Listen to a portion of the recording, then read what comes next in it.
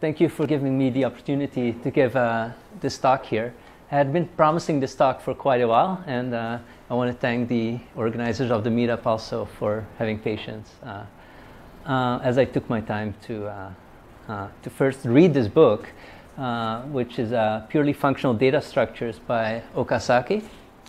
And this is the book that I'm really going to talk about. I'll discuss a few data structures in this book. Data structures for sets, to start, queues, lists, and heaps. It's a fairly introductory level talk that I will be doing. This stuff from this book is fairly classic. Like, if you want to learn about functional data structures, this book is really where everyone will tell you, start there. In terms of efficiency, it's pretty good. There's better stuff out there. Specifically for Clojure, what is used is really hash associative map trees, I think it's called. I once implemented this. These data structures are a bit more complicated, so I thought it's nice if I can give some more basic data structures. And once you kind of understand these, I think that's a good foundation to build on. And, for example, understand how Clojure vectors, Clojure maps are implemented.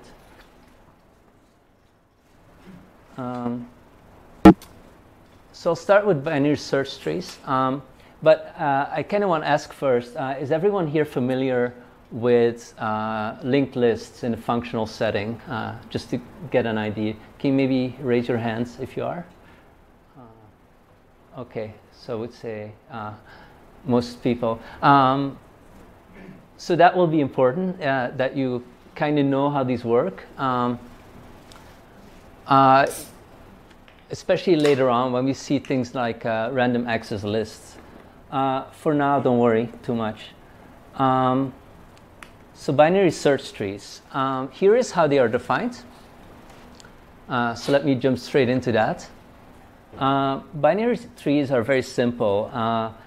Basically, you have these nodes with 2 branches each, and every node has a value. So that's an important thing. When people talk about binary trees, usually every node has a value. We'll see later that's not the only kind of binary tree there is, but a binary search tree is always like that. And so what are these binary search trees useful for? They're basically useful for storing, they are collections, and they are behave like sets. And that means that there's no, like when you add elements to sets, they are basically unordered. And there are no duplicates. So if you add the same element twice, and then you iterate over all the elements, or you count how many elements there are, you will notice that the element was only added once. And then the basic operations are basically find, insert, and remove. And also iteration, which we won't go into here. It's quite simple to do. You just do depth first or breadth first search for those who are familiar with that kind of algorithm. So to get us started, I'll start straight away with the find structure, and I'll show some trees later so we can have a look of what these data structures really look like, and how they efficiently organize data so that we can efficiently find things. But the algorithm is really, really simple. It's basically making use of the fact that we will be storing, like every node has a value, and then if we want to add a node in a subtree, what we will do is if the new element is smaller, we store it on the left, and if it's larger, we store it on the right. And that kind of makes find super easy to implement. There's basically 4 cases. So the empty tree we will represent by nil, as is common in Clojure collections. So if the tree is nil, you return nil because you failed to find the thing you're looking for.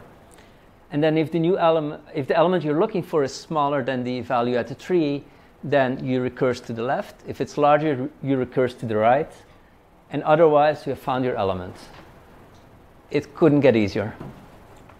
Now, an interesting thing about this algorithm is that it's actually it can handle a lot more cases than actual binary search trees. So, for example, here's a very oh no, there's arrows missing there. That's pretty bad. Oh no, how can that happen? Okay, these errors are quite important.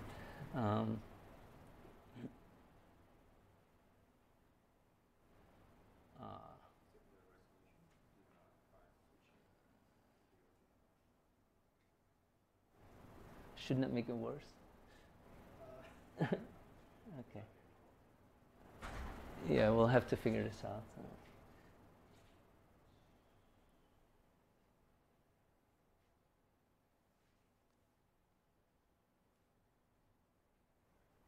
Yeah, that didn't work. Okay, let me see if I can edit the HTML.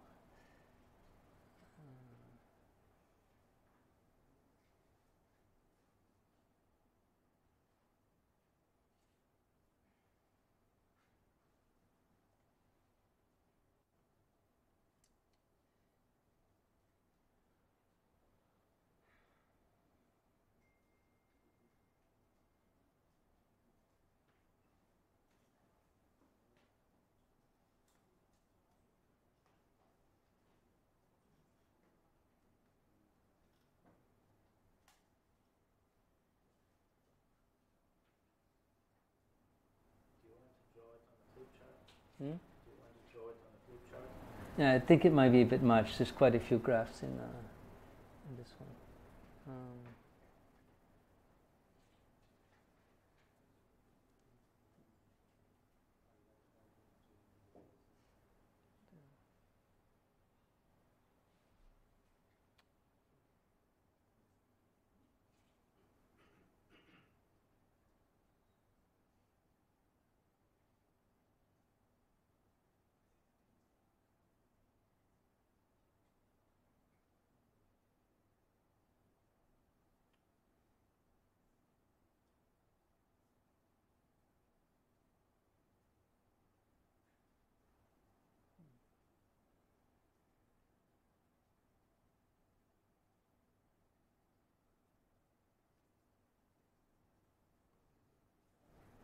Not too familiar with SVG, to be honest.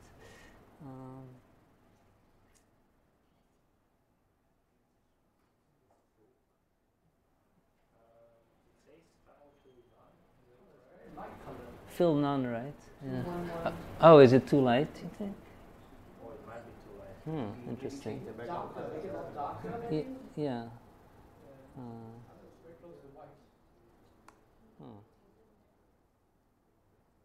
Wait, can I not edit? Okay, I'll do it. Maybe change the background color. Oh. Thinking outside the box, huh?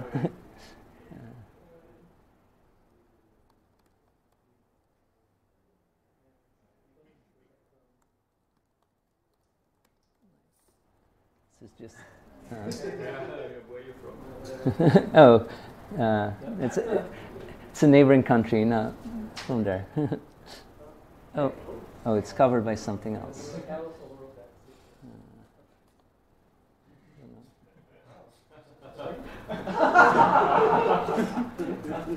These colors are very different, actually. I notice.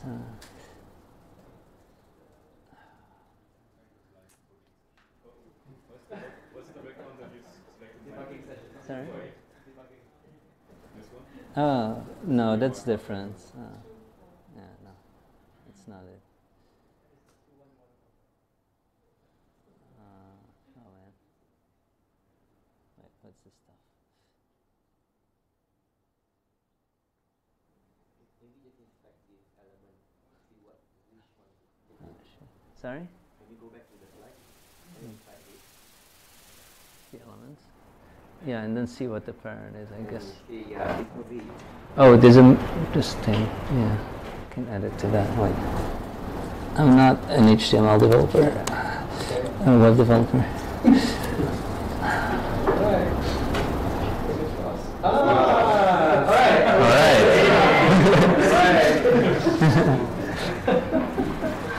I'm also not a graphic designer. All right. At least it's visible. And it's not so nicely orange as here. Anyway, I'll continue. The point here is actually that if you give find this tree, it will actually find what you're looking for, even though this is not a binary search tree. In fact, this is nothing more than a weird way to encode a linked list. In a way, I kind of found that interesting when I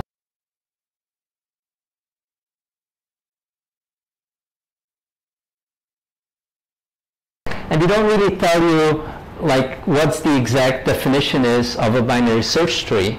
It's all not very precise. It kind of shows itself through the algorithms. So my point here is basically that you're not going to find out what a binary search tree is by just looking at find. Why? Because if you do insert on this tree, you might end up with trees that you cannot really find stuff in. I don't have an example of that, but it's possible to construct.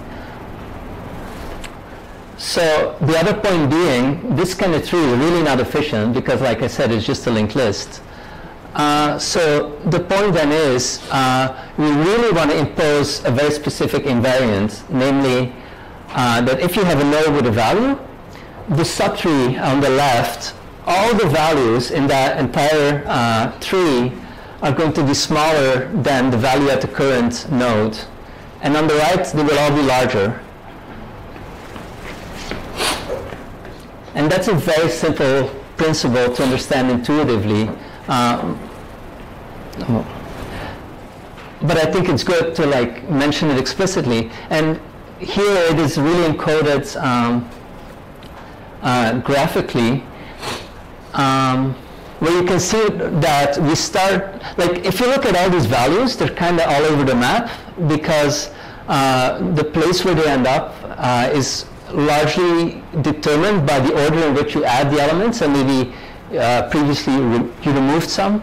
But you can still see that this invariant, like with the boxes within boxes, you can really see that this invariant is respected.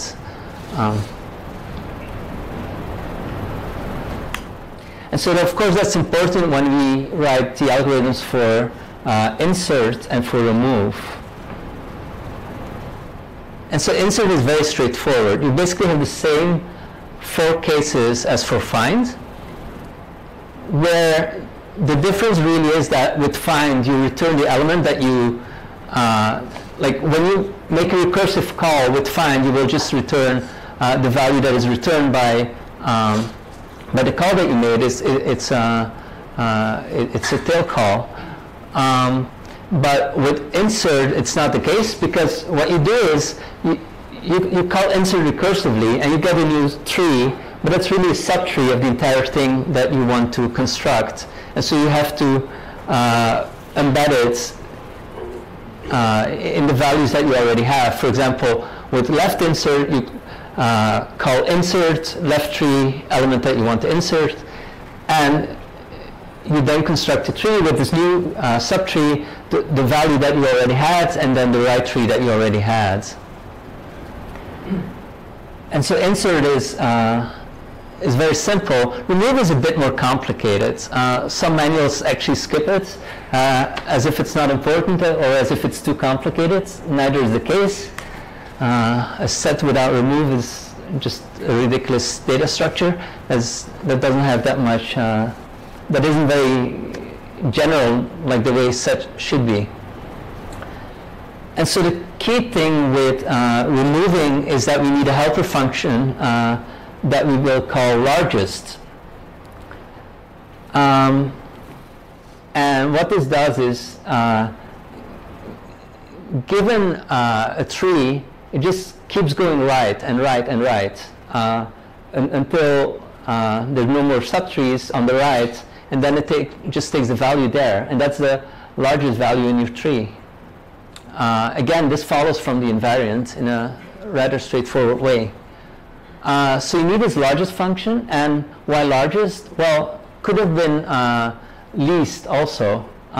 It's just a choice. You have to choose you either need least or you need largest, and then we'll see what we do with that.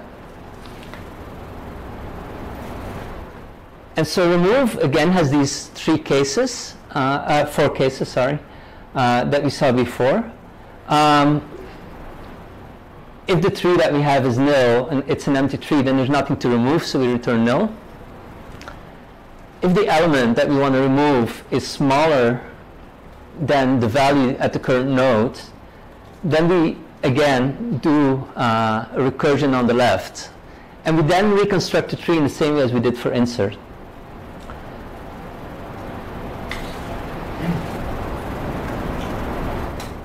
And so we then have this recursion. So for those who don't know some arrow function,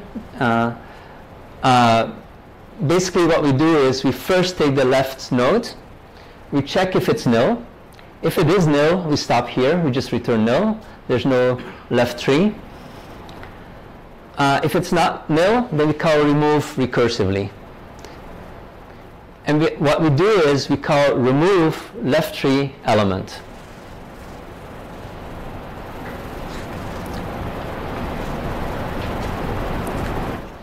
So this is quite easy. The tricky case then is where we end up with else, and that's really the important case for remove, because the else is basically where the current value, the value at the current node, is the same element that we're looking for. So what we do there is we take the left tree. Remember, in the left tree, all values are smaller than the current value. And in that tree, where all values are smaller than the current value, we take the largest element. And we call this L prime.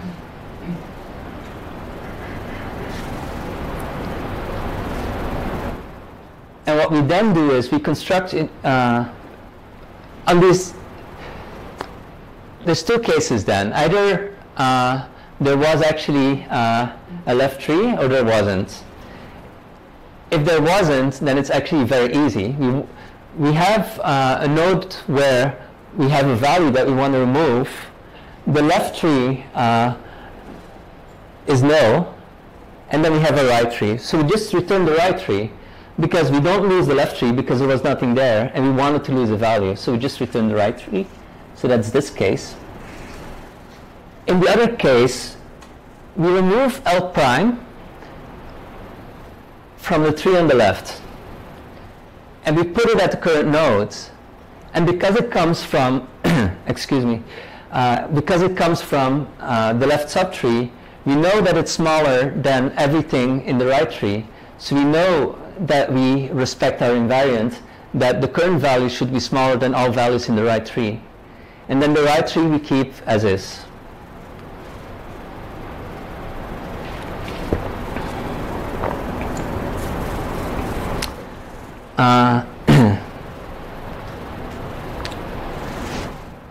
And then I want to make a small point where what we just saw is basically a way to do sets, but we can also easily turn this into a way to do dictionaries, maps. Because then basically what we're storing is not just a single element, but we store a pair, namely two elements, a key and a value. And whenever we do comparisons, we only compare with the key, and finds would return the value.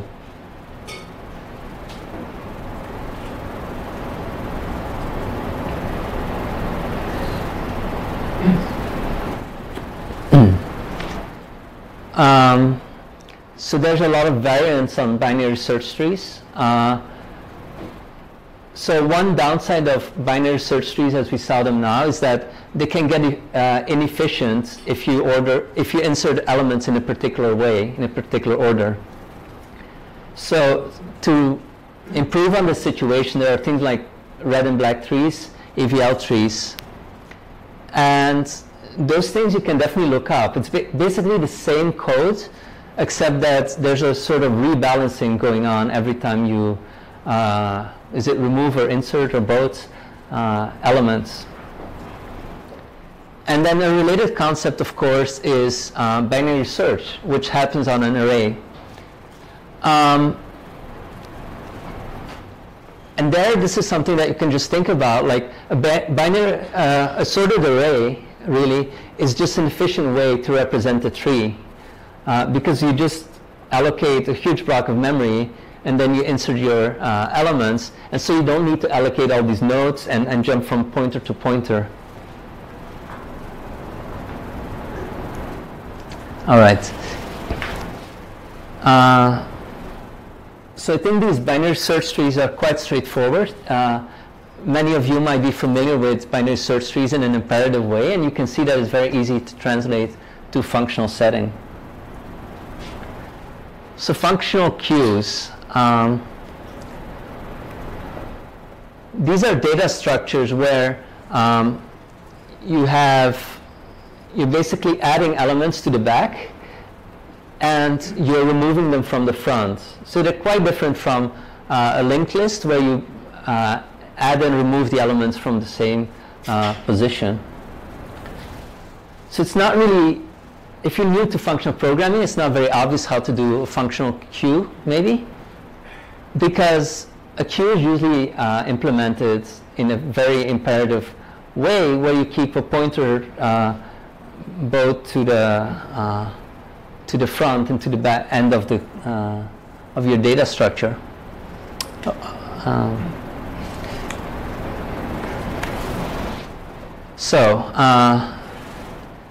We will represent a queue with two linked lists.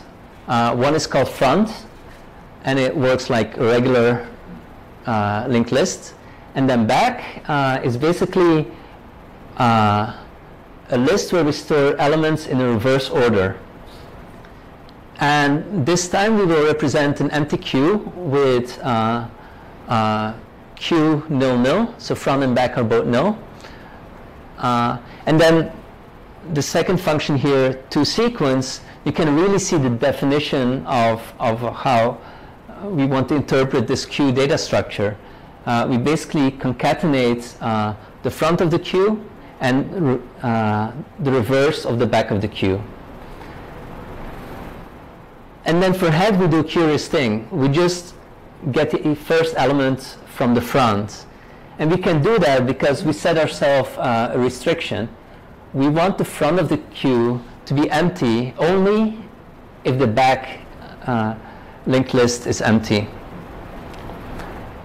So that is what makes head work. Of course, that means that when we manipulate the contents of the queue, we need to make sure that we keep respecting this invariant.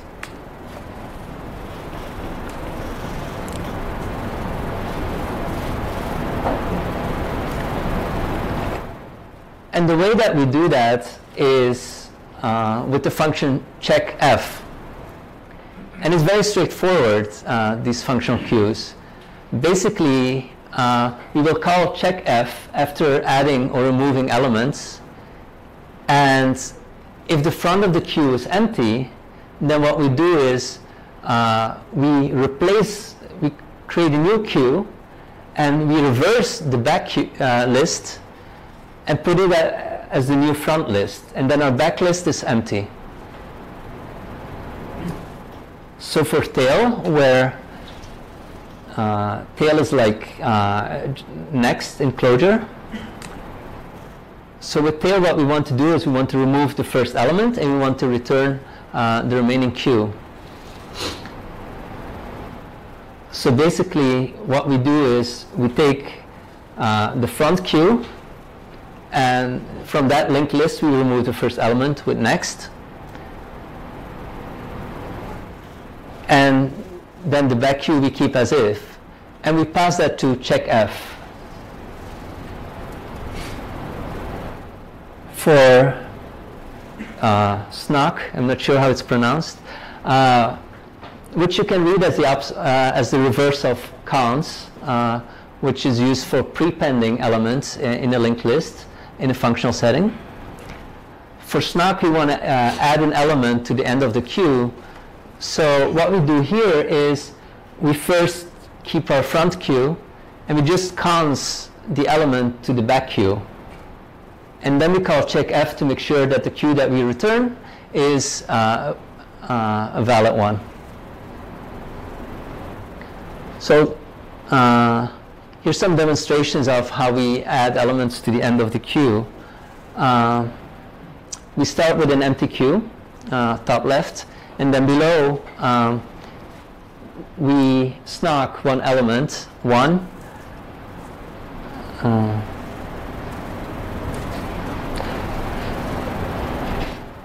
And basically what happened here internally is that first we constructed a queue where n was in the back. If you look at the definition of snock, it's first in the back, and then checkf moves the elements to the front.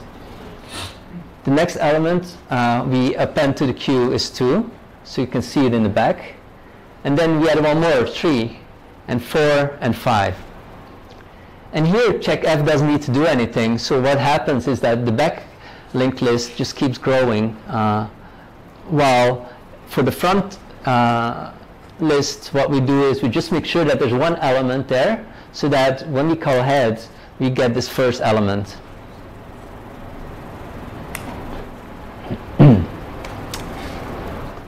So then when we call tail to remove the first element, so we start with the queue that we ended up with in the last slide. What will happen is that checkf will notice, oh no, there's no more elements in the front, and so it reverses the backlist and moves it to front. And from there on, the only thing that happens is that one by one we remove 2, 3, 4, and 5 until we end up with an empty queue again. So this is one really simple data structure. I don't think it's obvious that you can do this when you start with functional programming, but it's definitely like, I think it's a very elegant data structure, and to me I remember that it really showed like, yeah, this functional programming thing, maybe it makes sense after all.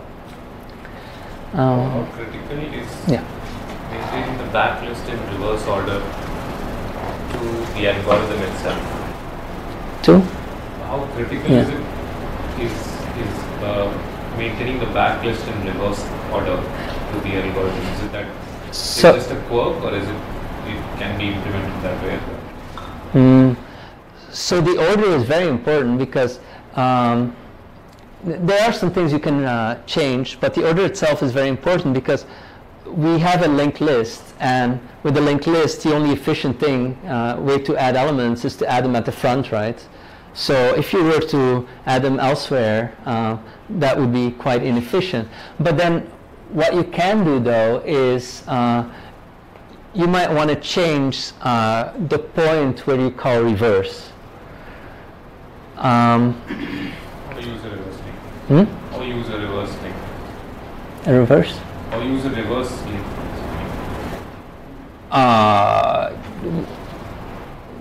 Well, a reverse linked list is just a linked list that you access differently, I guess. So, yeah, there's no such thing in Clojure, I think. So, yeah, yeah, you could do that, but then everything would actually remain as is. It's just that the names of your functions will be different. But yeah, like this is the most easy way to implement it. There are other approaches where you will actually try to kind of keep the front and back lists at similar lengths. There are various strategies, and this becomes particularly important when you do things like double-ended queues, or when you care about things like there's a pathological case here where if you would take the first queue and then you keep calling tail on the same thing, you're reversing the entire backlist every time. So that's actually quite inefficient. And if you have a language with laziness, or you allow like laziness implies some imperative code, if you allow a bit of that in there, you can do more efficient queues, more efficient for that particular access pattern, where like in functional programming, you can just pass the same queue to different functions, and they don't know that they're all handling the same queue, and so they're reversing and appending and whatnot. And if you're passing it to different functions that each do like tail, that could be inefficient. And so with laziness, you can kind of get around that, where you have a better amortized runtime. And this is true for Clojure also, right? Like with vectors, it's always said like the amortized complexity for adding an element is effectively constant. It's 1. But that's not really true necessarily if you think of these pathological access cases where you have like, you fill a vector up with like 31 elements, and then every time you add one more to the same one, that's going to be quite inefficient. So laziness can help you deal with that. Of course, it's debatable whether that kind of use case is very important.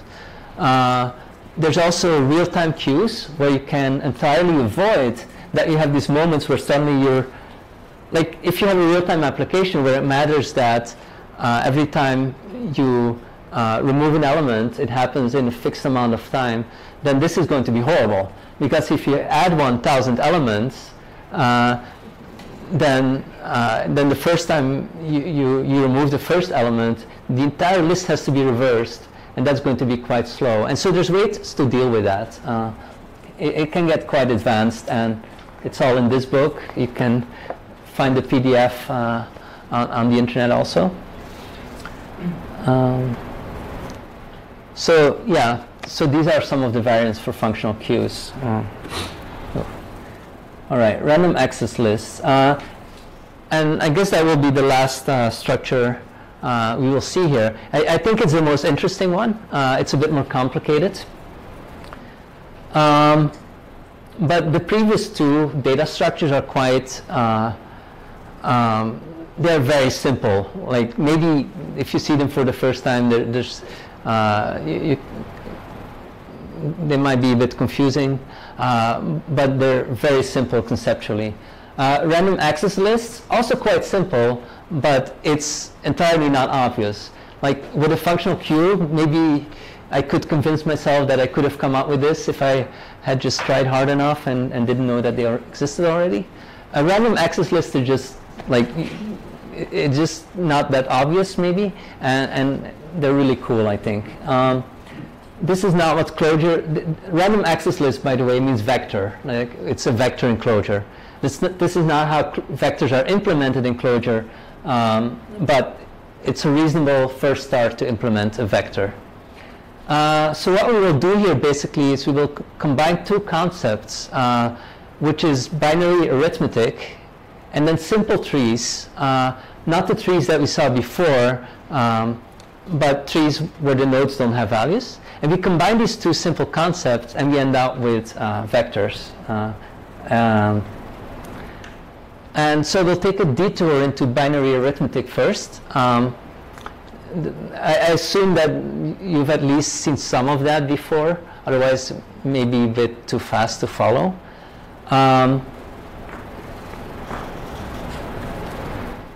So random access lists, like I said, they're like Clojure vectors. So what we will have is we will have prepend. In Clojure we have append, but it's the same thing really. And we will have a function for removing the first element. And then the cool stuff is we have efficient lookup and updates.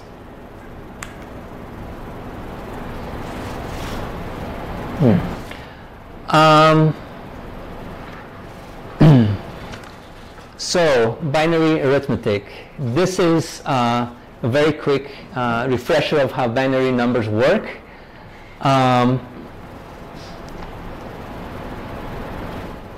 So basically, first one is a bit special. We're not going to start with 0. We start with empty list. And you can, when you see the algorithms, you will see that it's actually just a much more natural way to do numbering. But yeah, same thing really as writing 0 there. And then then we start with 1, and then of course we have 1, 0 because we only have 0 and 1, and so we have to carry over the 1. Then we have 1, 1, 1, 0, 0, 1, 0, 0, 1, 1, 1, 0. I kind of assume that everyone has seen this to some extent.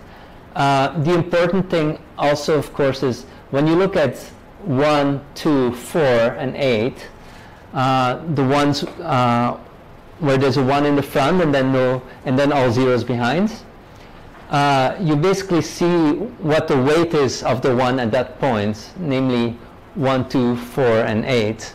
So that's another important thing to call in mind, and we'll call this the weight. So that's an important term.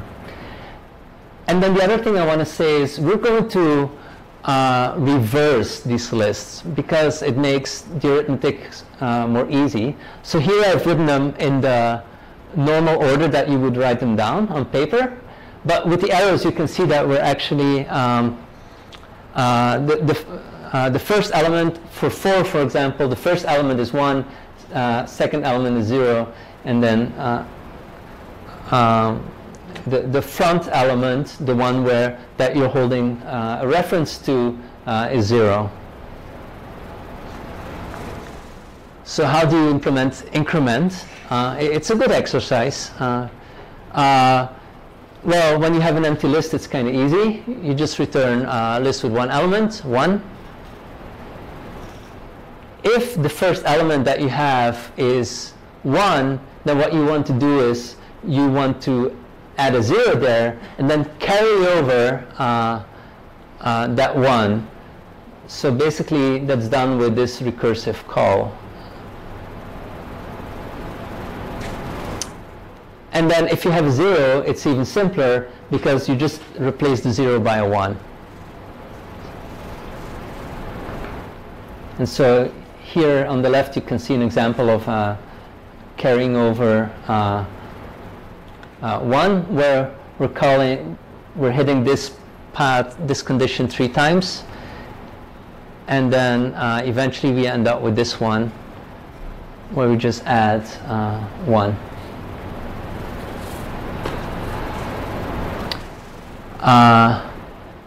Decrementing is also very simple. We check the first digit that we have, and then we check if that's the last digit that we have. If it was the last digit, because we kind of don't want to have zeros at the front, we just return an empty list, and otherwise we just replace the 1 by a 0. And in the case where we have a 0, we do a carry over in the reverse order from before. You don't need to memorize this. I will show this next to some code in the random access list, and you will see that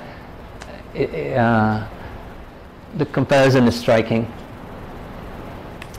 Okay, then we want to have these simple binary trees, and they couldn't get more simple because these trees just have a left and a right branch, and they don't even have a value. So what we're doing here is basically a value is just a value. So you can see that for a tree of size 1, we just have the value. And then we're interested in trees of size 2. And we can do trees of size 1 or well, we did 1. We can do size 3 and odd numbers except for 1 just fine, but we don't need them, and so we won't see them here.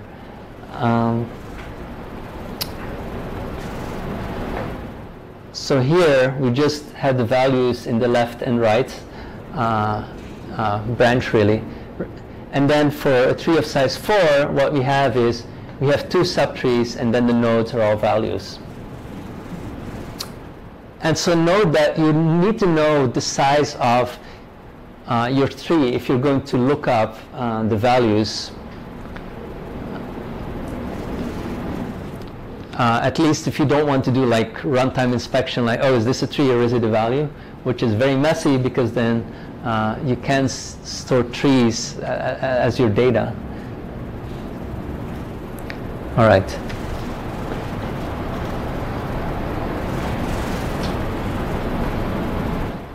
So we then arrive at a lookup and update.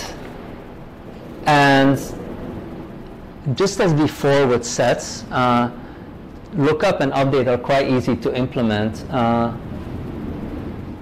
And here we actually only need to deal with 3 cases.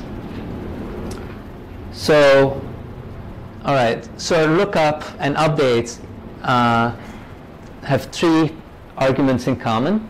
One is the size of the tree. As I just mentioned, it's very important, because otherwise we don't know where our values are, or whether we will encounter a value or whether we will encounter a tree. Then we get a tree, and then we get an index. Because what we want to do is we want to say, what's the 3rd element in this tree? And here we can see that the way these elements are ordered is really in a visual way from left to right, 0, 1, 2, 3. So to get the first element, you take 2 lefts, second element, 1 left, 1 right, third element, right, left, and then right, right to get the last element. So, first condition, if the size of our tree is 1, then we just return the tree, because a tree of size 1 is really the value itself. If the index that we're looking for is actually smaller than half the size of our tree, then we know that we should be looking to the left. And so we just do simple recursive call where we do tree lookup, half size, and then the left tree, and then we pass the same index. The other key case where index is on the right is very similar. We just pass half size, we pass the right node, and then we just subtract half size from index so that our lookup will succeed. And with update, it's really the same. And the difference here, note that there's an extra argument, f, which is a function that we call to update the tree. The difference is really the same as lookup and updates that we saw with binary search trees, where with lookup you just return the value that you found, and all your recursive calls are tail calls, and just return the value. Whereas here with update, you're kind of reconstructing a new tree. And note that that the new tree that we're constructing here is always the same size as the original tree, because we're just updating the values. We're not modifying the structure of the tree.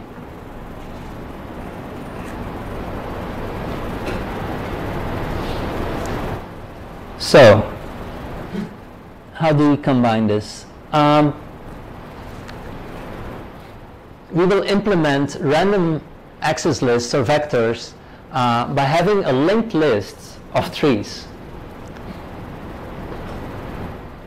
And so what we will do is the first element in our linked list will be a tree of size 1. the second element will be 3 of size 2, then a 3 of size 4, 8, and so on.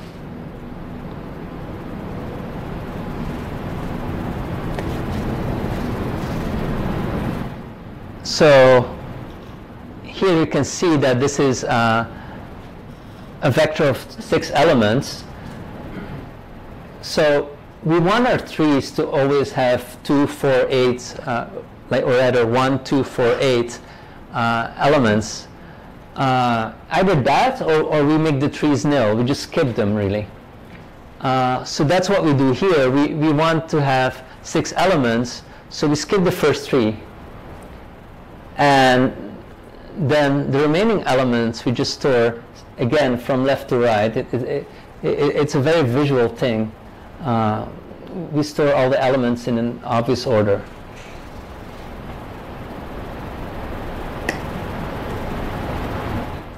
So if you want to store 2 values, we just skip the first 3, which would have 1 element, and we just store everything in the second tree, which has 2 elements. 4 values, we skip the first 2 trees, which have 1 and 2 elements, and we store everything in the in the last tree. 6 values, that's the one shown on the left.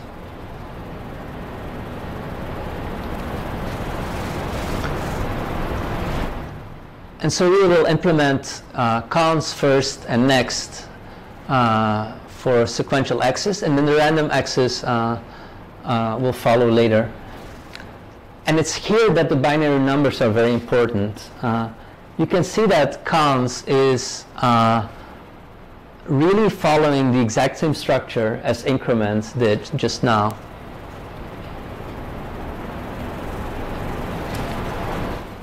So cons means that we want to add a tree to our list of trees.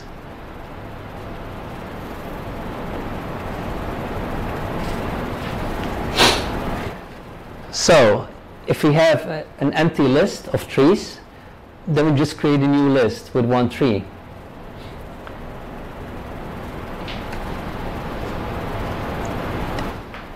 If the front of our list actually already has a tree, then we can't store an element there, and we have to move on to we have to carry over really what we did with increment. So we will replace the current tree with a gap. The current element in our list of trees is replaced with a gap, and we make a recursive call saying, hey, I still want to add this element to the remaining list. So that's this recursive call here.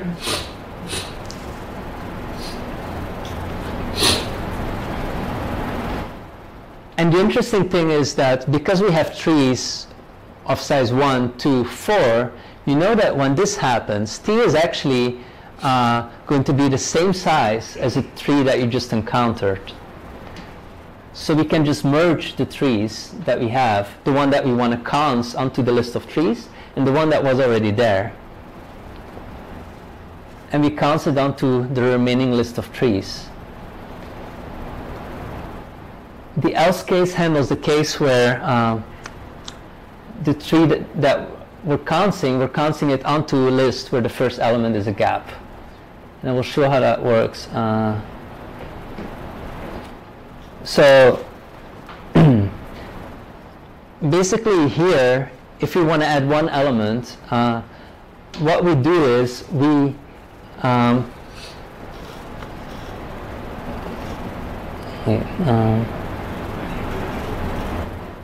we create a tree with 1, well, 1 element is just a value, right? So we can just cons it straight away. And because there's a gap here, the only thing we need to do at that point to prepend this element to your random access list is you just put it there. So your node becomes a value. Had there been a value here already, then we would merge them so that we have a tree with 2 values, and we would then cons them onto the remaining list. So here we would have 2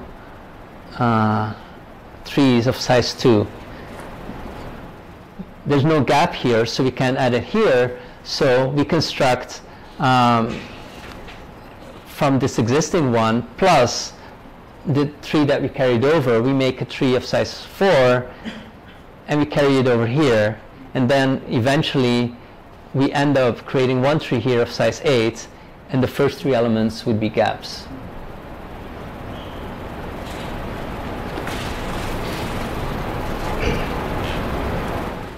So for the opposite of counts would be uncounts, I guess, and it's kind of a mix of getting the first element and getting the remainder of the list. So basically, first you check, hey, does the front of my list have an element? And if it does, then, well, that's the first element you return, and then you just you return either nil if there's no more elements behind that, or you fill in a 0 and then return the rest of your list. And if there's a 0, then you just drop the 0, really. And this code is actually a lot easier than might first appear. And you see that when you compare it directly with the function we saw earlier for decreasing a binary number. Like, you have this if first, you see if there's a 3 there or if there's a gap, and it's the same as checking, is there a 1 there or is there a 0? And then to make sure that you don't end up with leading zeros, you check if you're at the end of your number or not. And then the carrying over happens exactly the same as with decrement.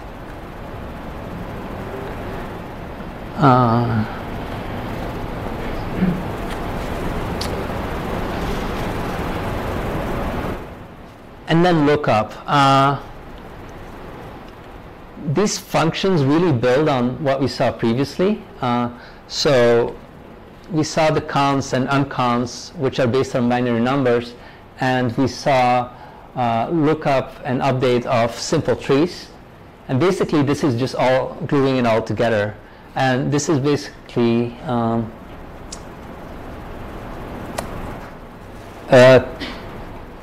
lookup is a tail recursive function.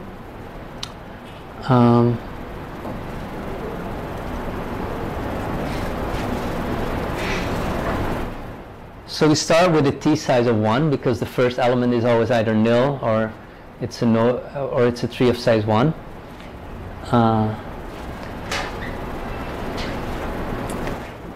And then we check, do we have an element at the front? If we have an element at the front, then we check, is our index smaller than the size of this tree? If it is, then we just do a tree lookup. And if it isn't, then we keep doing recursive calls.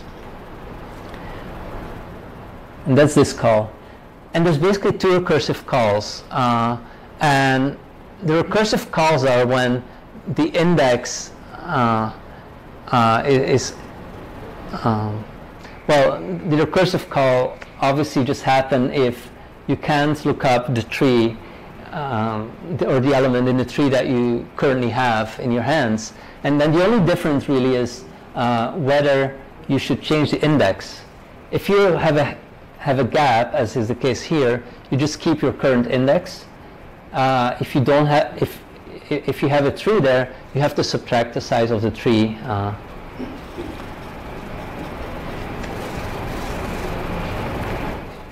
And then the update function is very similar. It just looks a bit more complicated because, again, you have to reconstruct your list in a recursive way. But the logic is all the same. As you can see, there's the same if-let, there's the same if condition here. All right. Sorry, I'm running a bit late. Almost at the end. There's a small bug here. I don't know if anyone noticed it. I call it the limitation.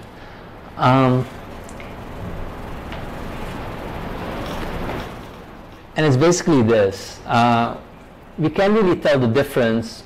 Like, this data structure is not appropriate for storing nulls, because we're using nil both as a gap, or we're using it to represent the gap already, but then if you would add a nil, you wouldn't see it.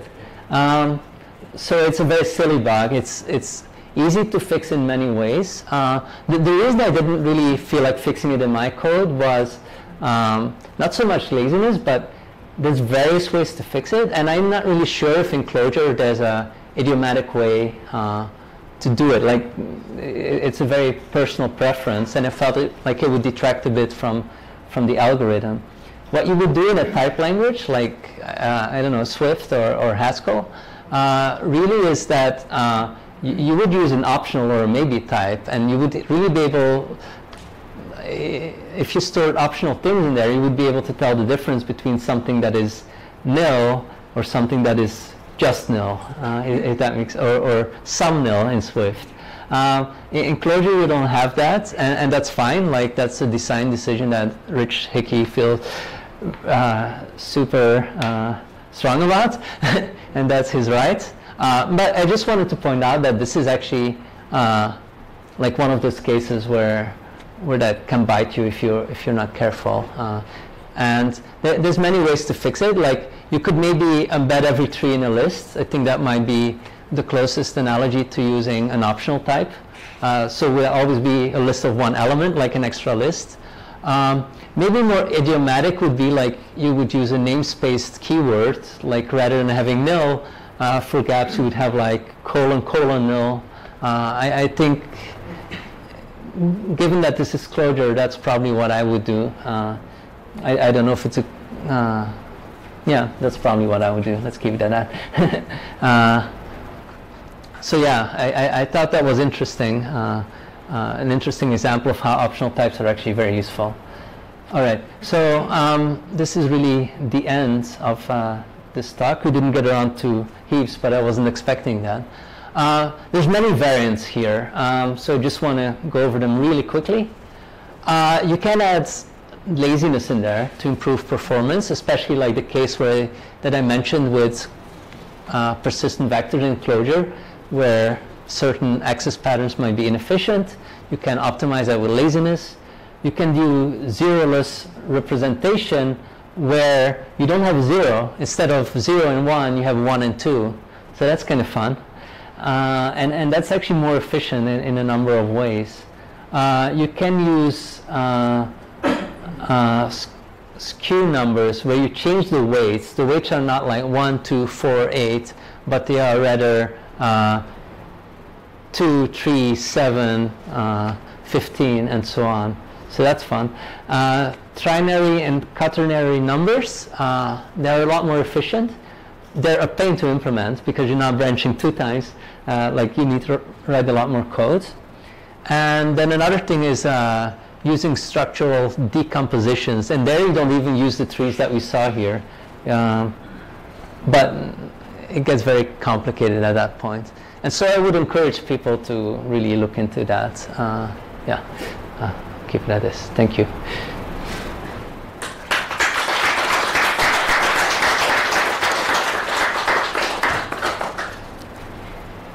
Is there, yeah.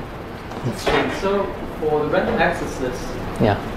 Understanding the straw man argument, what others use a binary search tree where the values are the position and the value is the number you're storing? You use binary search tree. I guess iteration would be quite slow. So that's one. Like with a random access list, sure, you have very fast random access, but you also have very fast iteration. you can do first, like if you get the first element, you remove the first element very fast, and that's really how you would implement iterating over your elements in the order that you inserted the elements. So, but the first element could be in a very fat tree at the end, right? Like it's tree of size 8, and the first element is the leftmost child in that tree, so it wouldn't be very fast to remove, right?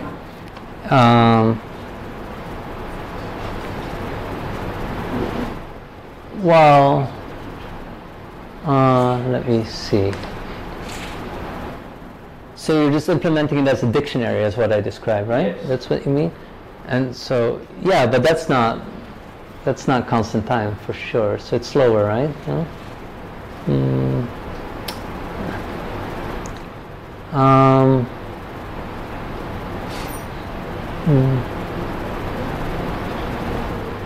But your removal here is logarithmic, right? It cannot be constant time. Yeah, but that's also though because this one doesn't have all these optimizations. So this is kind of a toy example. It's an interesting question, but it's a bit of a toy example. It's indeed logarithmic time. Isn't the point of the binary tree to have sorted elements, while here to have them in the order they were inserted in, or like whatever? It's more like a map where in the binary tree the value, the sorted thing is the positions, where you use it like the first and second, and the actual value is stored as the key value. Right? So the actual value is stored in it's not sorted; it's just stored in the node.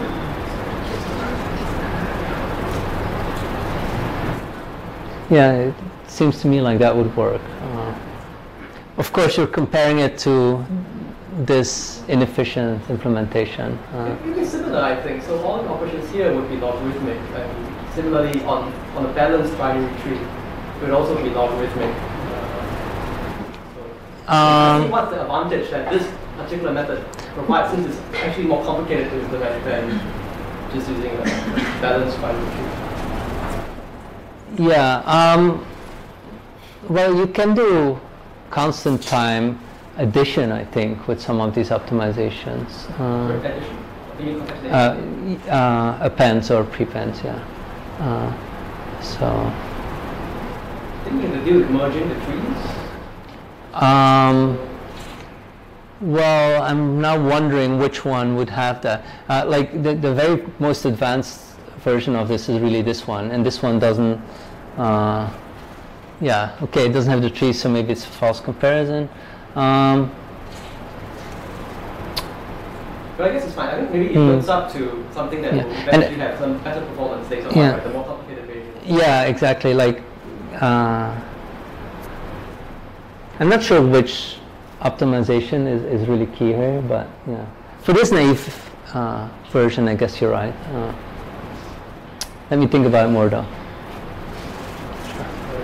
Some naive question. Yeah. Are immutable data structures and functional data structures semantically the same? They're the same by definition. Yeah. I would say. I mean, this kind of thing, you will always have authors who have like a very quirky definition, maybe. So, because, like maybe functional data structure, like the title is actually purely functional data structure. So that kind of implies that you can implement it without mutation at all, which is a bit of a lie because this book uses laziness a lot. But then maybe persistent data structures, some forms of mutation would be fine as long as you don't expose this to the user, as long as you, like, as long as you can just keep passing it around and pretending that this mutation is not happening. But essentially it's the same, yeah.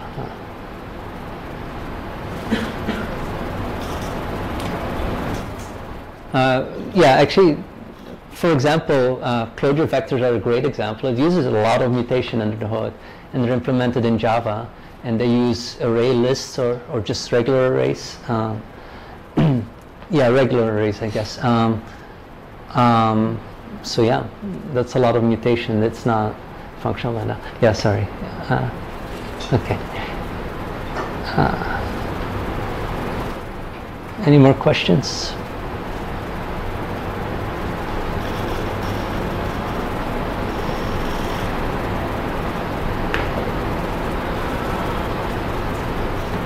Yeah, thanks. No questions? Thank you, Jonas, for the great presentation.